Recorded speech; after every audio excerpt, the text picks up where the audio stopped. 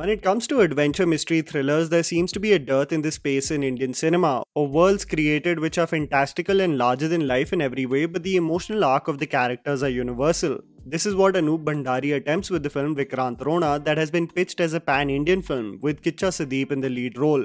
Taking a leaf out of the book of his previous venture Rangi Taranga, many of the elements uncovering the screenplay are similar to this venture as well.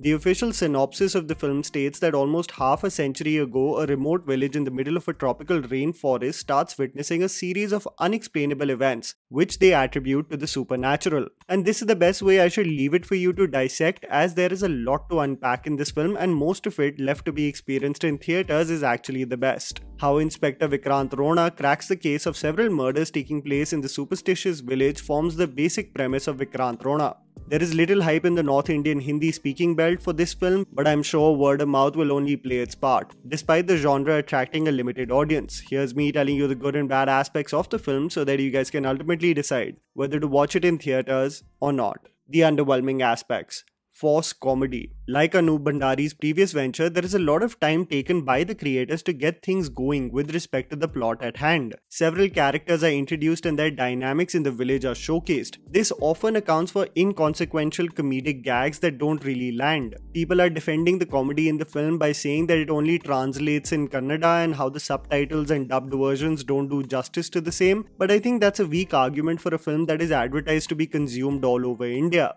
The driver of the family has 11 kids, and in a sequence where he is taking his pregnant wife to the hospital, he annoyingly asks her why she produced another child, to which she replies, "I had said no." The husband frustratingly says, "You said no, but I couldn't help myself." A classic case of an absence of consent masked as comedy. A PT master who does not know how to put brakes on his cycle and a kid hitting a ball from the middle of his bat to hit his father's crown jewels all account for the Three Stooges type of humor that really isn't smart or witty.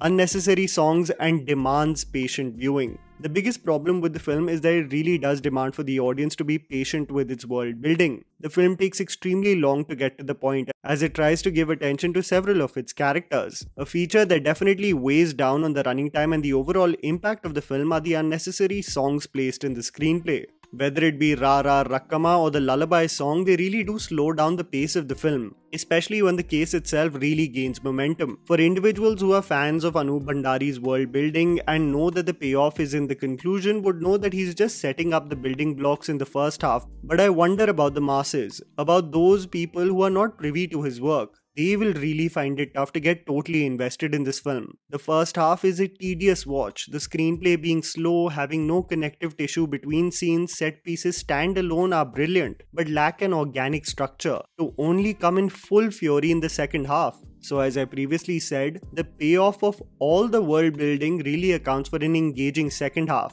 The question is whether you're up for it or not.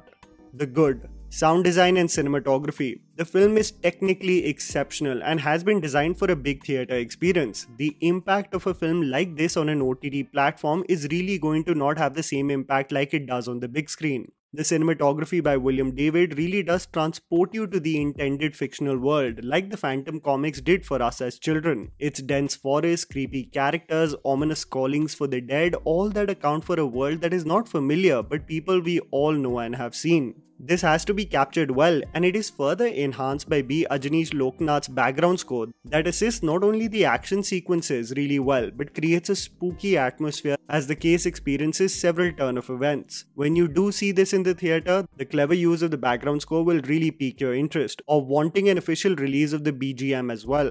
The world, just like Rangi Taranga. Many people have said that this is in many ways a prequel to that film. What I always admire about Anup Bhandari and his world creation is the use of mystical elements in order to make the audience believe that there might be more things involved in the particular case that are beyond the comprehension of mortals. And this is usually denoted with superstitious background artists, a foreshadowing of the dead, horror elements integrated into his screenplay which make you blur the lines and ask, is this a crime thriller or a horror fantasy film? And that's what makes Vikrant Rona unique. From the offerings that you will find this week, it excels especially in the second half to really heighten the same features. I became a fan especially of the eerie tone that Vikrant Rona took, thankfully making it not just any investigative thriller. Kichcha Sudeep. I have to say that Kichcha Sudeep is in very fine form in this film. Yes, the set pieces around him are stylized, yes, he whips people around and pulls them in some ways against the laws of gravity, but when you look beyond the surface, and Anup through his narrative really does make us understand his character from a deep level in its concluding moments, you do realize why the man has such a tough exterior, swagged out in every way while he is uncovering the case, but the more you understand him, you realize it all is a means to hide the real sorrows from within. Kichcha Sudeep really does well in highlighting both, accounting for the best part of the film, which is its climax.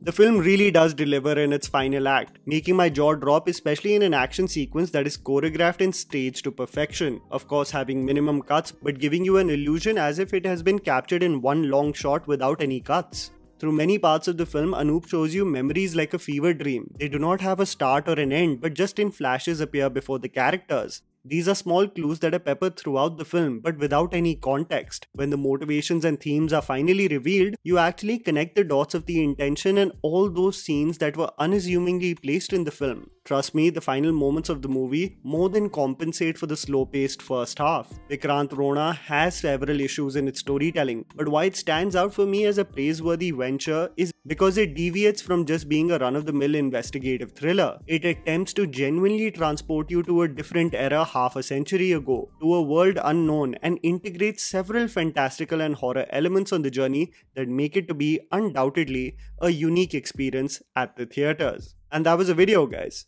Write down in the comments below what you thought about the movie. Please don't forget to follow me on Instagram, the handle's right in front of you. Follow me at JammyPants4. Also, please support us by smashing the like button and subscribing to our channel for weekly content ahead.